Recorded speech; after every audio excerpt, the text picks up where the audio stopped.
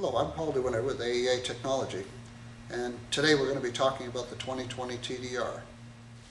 Time-domain reflectometers are designed to put pulses, or a series of pulses, on a cable, look at the reflections, and be able to give you the distance to both the end of the cable and to faults.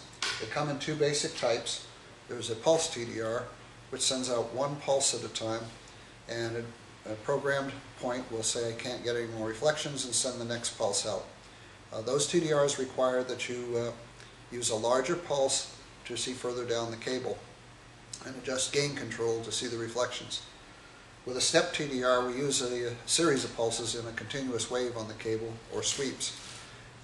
Those are self-calibrating. They require no pulse changes, no gain control, and they give a clear picture of the reflections. Additionally, you'll get the impedance information on the cable.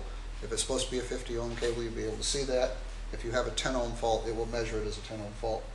The 2020 TDR, manufactured by AEA Technology, is a step TDR. It provides an extremely clear picture of the cable, and as you can see, on one side we have a impedance scale that's adjustable with the scale key, and along the bottom you have length information and cursor information for distance to faults on the cable. 2020 TDR comes with an operating manual with easy-to-read instructions. Also included is a quick start guide, a handy reference you can carry with you in the field, in the belt case. All the TDRs come complete with a belt case, padded for protection, and with a shoulder strap and a strand hook on the back for hanging gear.